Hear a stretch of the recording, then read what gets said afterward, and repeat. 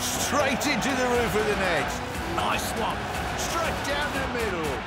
So a good performance from both teams. Hello and welcome. You're watching Firstpost. I'm Rupha Ramani. Let's get started.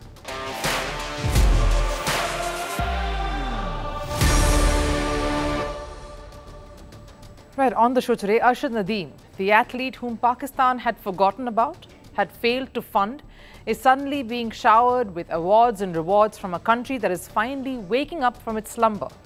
The Prime Minister is being trolled even as political leaders scramble to do some damage control. Is this glory Nadeem's or Pakistan's?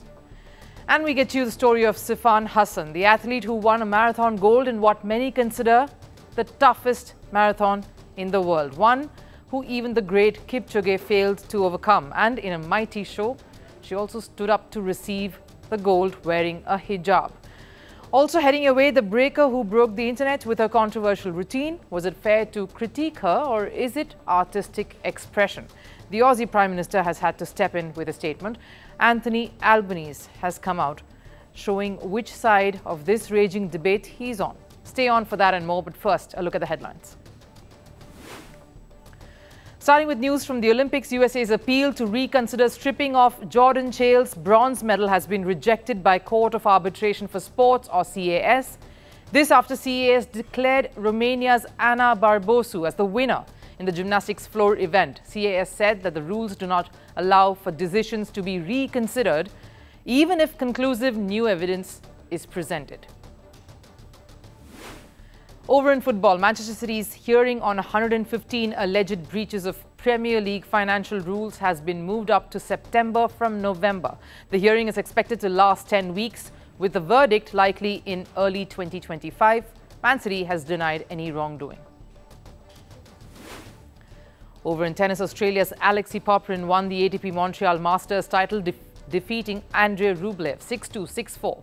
This is Popyrin's third career title, following his victories at the 2021 Singapore Open and 2023 Croatia Open. The match lasted less than 90 minutes.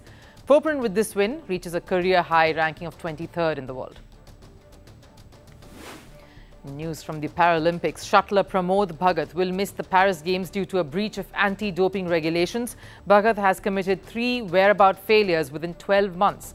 He's been banned for 18 months. Because of this, the ruling was made by the Anti-Doping Division of the Court of Arbitration for Sport. Bhagat had won gold for India at the Tokyo Games in the men's singles event.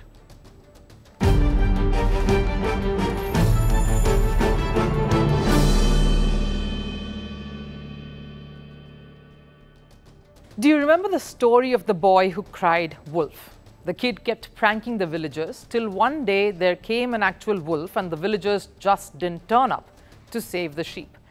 Arshad Nadeem's case is somewhat like that, except there was no pranking, no jokes here. Here was a boy who was in desperate need of funds. Nadeem needed his people, his country, the government, the sports authorities to pay heed to him, to listen to his cries for help. Like the appeal Nadeem made just earlier this year when he literally begged officials to give him the necessary help he needed in getting the right equipment to travel and train for the Olympics. When I started off in 2015, competing in international events, I got this javelin. For an international athlete aiming to win a medal in the Olympic Games, you need proper equipment and training facilities. It has now got to a stage where the javelin is damaged and I have asked the National Federation and my coach to do something about it before the Paris Olympics. This despite winning a Commonwealth gold in 2022 and a World Championship silver in 2023 the very next year. What did they need Nadeem to do more to prove his worth? No one came. Why would they help a lone javelin thrower? What glory can Nadeem possibly earn Pakistan? Nadeem in fact went ahead and won gold, the country's first gold in track and field and the first ever individual Olympic gold medal ever for Pakistan. How did he make this happen? How did Nadeem do this? One, of course, his own grit and talent. He looks effortless as he runs in. His height is a clear advantage, but he has honed his skills.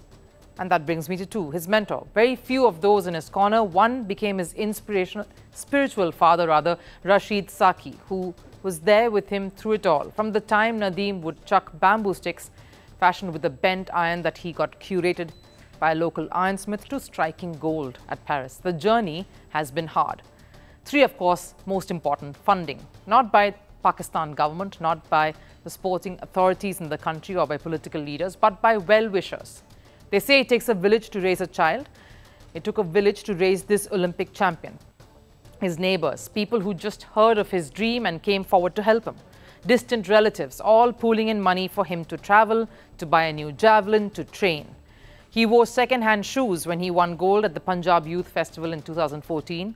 An official in an athletics meet in Nadeem's town, Mian Channu, saw him wear torn shoes and got him a pair of shoes instead. Arshad never trained in a gym for the longest. His mentor got one of his close friends who owns a gym shop to get Nadeem to train there, in a shop that sold gym equipment. That's where Nadeem trained, because the municipality gymnasium had no facilities. The town did all it could to help Nadeem, help him realize his dream. Nadeem started getting noticed only after Tokyo, but even so, no proper funding really came in. Now, after the gold at Paris, the floodgates seem to have suddenly opened up. The Pakistan Prime Minister Shehbaz Sharif was quick to post a picture with an old photo of him giving Nadeem a check, that too for just 1 million Pakistan rupees or $3,600. That doesn't even cover the cost of a javelin if you broke it in two. And the Prime Minister was massively trolled, not just for this, but also posting a video of him watching the javelin final, like he was invested in Nadeem. The Chief Minister of Punjab, Maryam Nawaz, announced a cash prize of 100 million Pakistan rupees, close to $359,000, also saying that a sports city will be built in his hometown and named after Nadeem. She went a step further and gifted him a car with the number plate 9297, the distance Nadeem threw in Paris to win gold. Politicians doing their best to make sure their names are attached to Nadeem's glory. Pakistan People Party's Sindh government announced 50 million, which is around $180,000.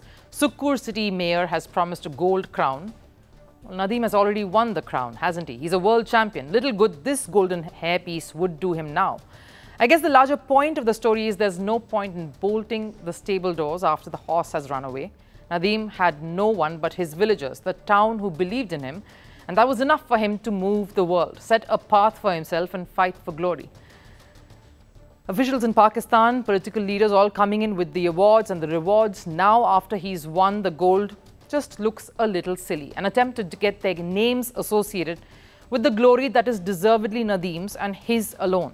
It isn't Pakistan's because the country did not do anything when he needed them the most. If only athletes were encouraged, recognized and groomed in the earlier years. That's how you build a sporting culture and cultivate a future. Then again, maybe Arshad Nadeem needed this stepchild treatment compared to the Pakistan cricketers for him to truly realize his potential and inspire a new generation of athletes who will also look at javelin as a possible future career option and not just cricket. From being a teenage asylum seeker from Ethiopia to now one of the most decorated Olympians, the story of Sifan Hassan is an inspirational one. Hassan turned heads after sweeping bronze in 5,000 meter and 10,000 meter events at the Olympics, but her gold medal in the women's marathon made a louder statement. With this gold, she clinched a medal treble at Paris Games, and this was her first gold in the marathon event. After Tokyo's 5,000 meter and 10,000 meter golds, Hassan now has conquered the marathon, making her the first female athlete to win golds in all three categories, all three long-distance events. And she achieved this record in some fashion. Hassan broke the Olympic record by finishing the marathon in less than 2 hours and 23 minutes. And as they say, nothing comes easy in life. Hassan had to fight it out till the end. The Dutch athlete had taken a crazy gamble, a crazy ploy. She competed in the 10,000 meter and the marathon, which were just 2 days apart. Now, you don't need to be an athlete to know that it's a hard act to follow through on.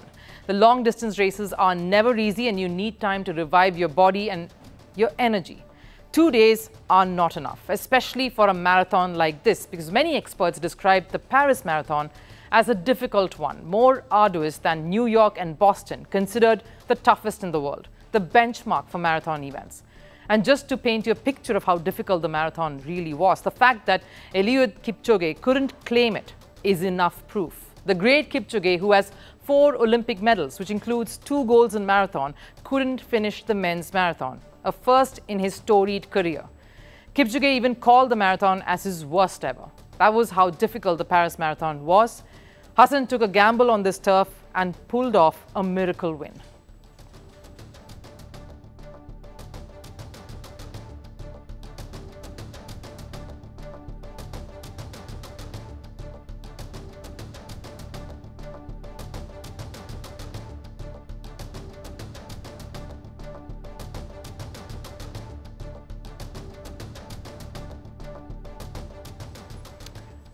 She says, what was she thinking? Now, she did it for legacy, of course, for glory, for wanting more than what others felt that she was destined to get.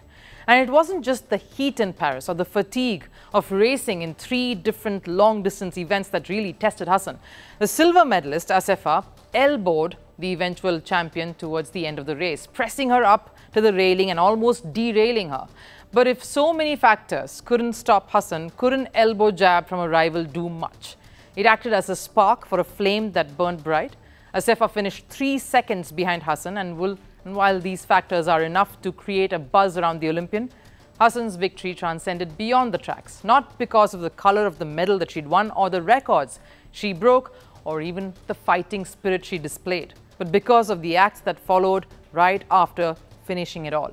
Despite France banning its own athletes from wearing the hijab during the games, Hassan proudly stepped onto the podium to collect her gold medal wearing the religious garment. Proud and resolute in her identity, the identity that has in a way inspired her to be the champion that we see today. Fans all across praised Hassan for this act. Many also interpreted it as a protest against France.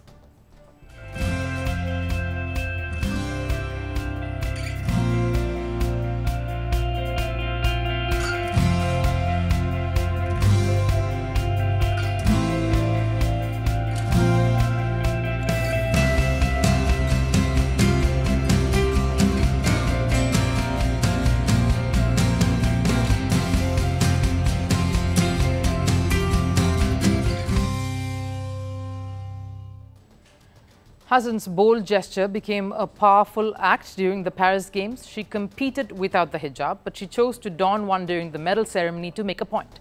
It's like Hassan was letting France know that a person shouldn't be restricted from following one's own beliefs, whatever they may be. She asserted her right to wear what she felt like in her proudest moment at the Games, and with confidence of an Olympic champion, the hijab posed a fitting tribute to what Hassan stood for. During her refugee phase as a teenager, Hassan called herself a flower that got no sun. And now a 31-year-old Hassan with her 6 Olympic gold medals, yes 6, 2 World Championship golds and a fighting spirit to match it all. She is the sun that is lighting up a polarized world that pushed her to get here. Now, nobody remembers who came second. It's of course a very famous phrase often used in sports to try and inspire players. But the Paris Olympics had something else to say. More than the winners, it was the second place finishers who got more attention. Whether it was Turkish shooter Yusuf Dikeç, Korean air pistol silver medalist Kim Ye-ji or Simone Biles. And breaking, which was making its Olympics debut, went a step further. At the center of a discussion, a raging debate, was an athlete who finished last.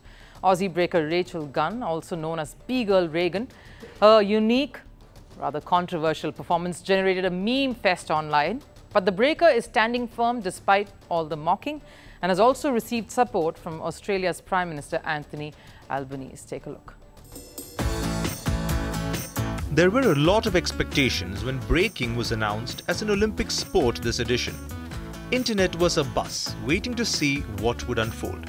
Everyone wanted to be wowed by this new sport, and in some ways it did not disappoint. But it did fuel one heated topic that has only gathered more moss. When Aussie B-Girl Raygun took part at the Paris Games, little did she know of the torrential responses that would hit her. Raygun on her part was trying to get her unique spin to breaking. So she pulled out some moves like kangaroo hopping and swimming on the ground. Yes, it feels kind of funny when I spell it out that way, but the internet clearly wasn't amused with Raygun. She received shock, surprise, and some people rebuked and mocked her. The internet can be a cruel place, and it surely became a haunting one for Raygun. But the B-Girl is standing her ground and isn't too bothered about the memes.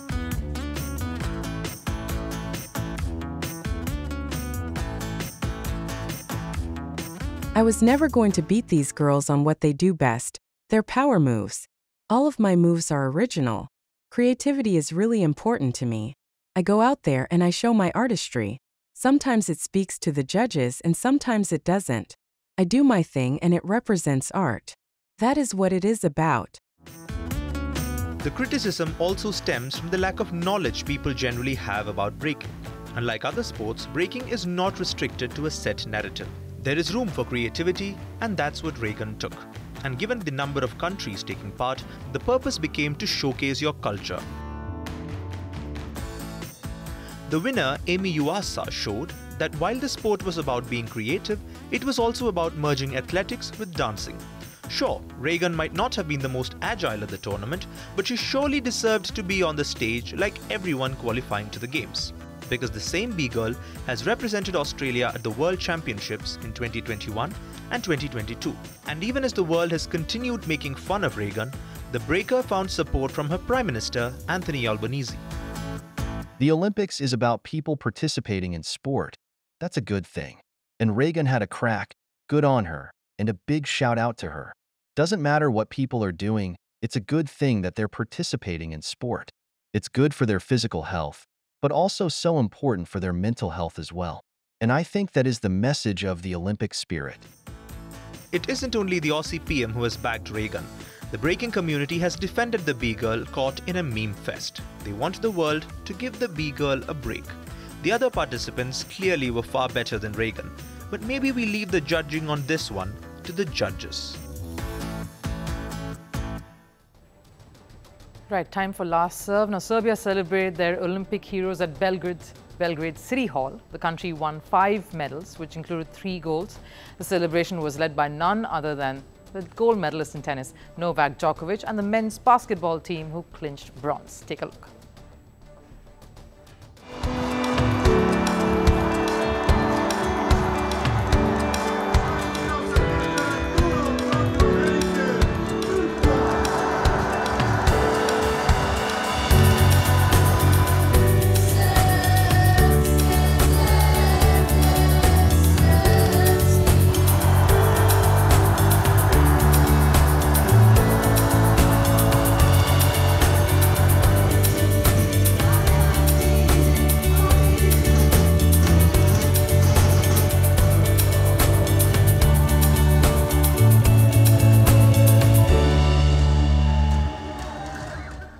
Super visuals there coming out from Belgrade City Hall. But that wraps up Firstpost here.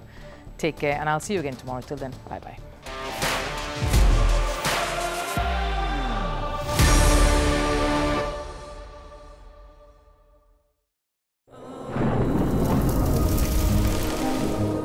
Climate change is on our doorstep. It's time for a revolution to take root. And it starts with 1.4 billion Indians. It starts with one tree for humanity, one tree for Mother Earth, one tree for our future. Project One Tree, a News 18 network initiative.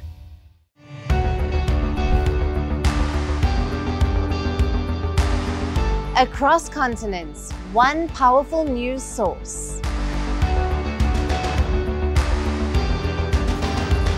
Bringing you diverse perspectives on the issues that matter.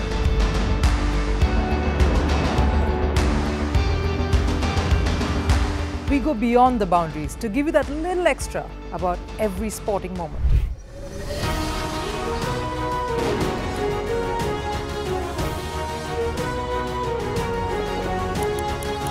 So thank you for making Firstpost 5 million strong. We're counting on your support, and you can trust us to bring you the news unfiltered and unvarnished.